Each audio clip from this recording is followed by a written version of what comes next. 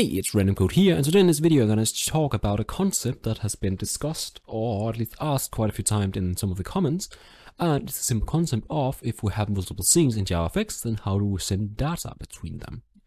So, for example, I think if we have a simple project like this, where we just input some kind of name, well, I will go Dan, I will then submit this name, and we then enter a new scene, so as you see scene 2, and we then send this data. So in this case, the name has been defined as Dan, we go back. Now we send a blank name, the name is blank, and so on. So just a very simple concept of sending data from one scene to another. But where I think most people seem to be a bit confused is they think there might be some magical way of doing it, but more often than not, people seem just to be lacking quite a few steps. Because at least in larger application, when doing some kind of like data like this, when we would submit some kind of data, like a name, so a data point like a name, we would probably add it to a database or some kind of storage system for our data. So we don't just send the data between the scenes, we would like to actually save the data and have this persistent layer like a database. But it might be a bit extra when just doing a small JavaFX application like this. So in this video I want to showcase an example of what we can do, but I think it's very important to understand that like the correct way or the proper way of doing it is having some kind of database, either locally or sending it to actually some kind of external database where we keep our data. So in this example, it is relatively simple. I have two controllers with two fxmls connected, which is the, as we just saw, the two scenes. The first scene where we can submit our data, and the next scene would then get the data and then showcase it on screen. And the way I'm doing it in this case, I'm not using a database. I'm not saving it locally in some kind of text file or JSON file, which would also be an option. I am using a singleton, and more specifically, I call it like a data singleton, so it's kind of like a data class. So it's this class that handles my data, but technically we would do this as well if using a database. The difference is here that I create this singleton, and just in short, a singleton is a class, or more specifically an object, where we can only have one instance of this object. So even though we're accessing this object from multiple parts of the system, it's the same object that we're accessing, and in this way we can use it as to share data, or in a big application, we could use this singleton to connect to our database. So we have one connection point, and we then use this connection point to send the data and then retrieve our data later on. Which is actually more or less what I'm simulating here. So we have a singleton, we create a private instance.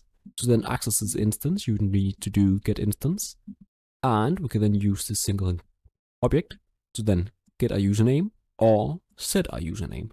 So inside the first controller, just have a simple text input field.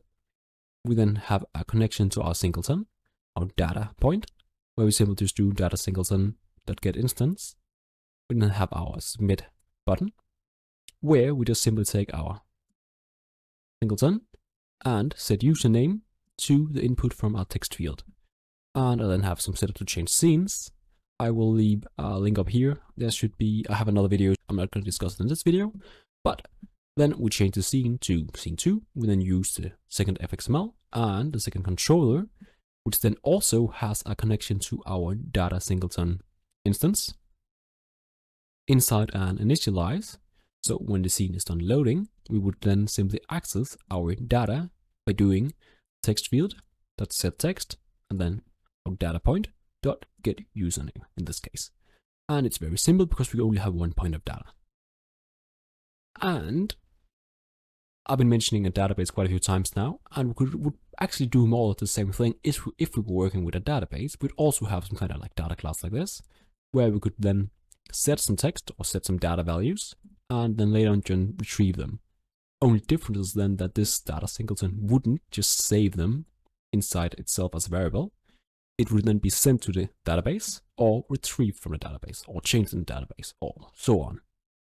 But this is the simple way of how we in JavaFX can use a singleton, in this case, which is some variables, to save data and more specifically then send this data between the scenes.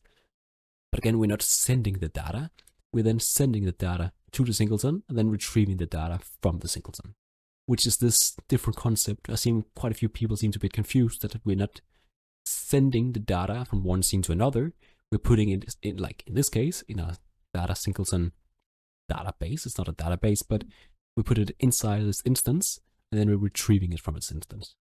So I hope this made this concept of data and how we're sending it inside the system a bit clearer. If it did, please leave a like and subscribe, and I wish you all a wonderful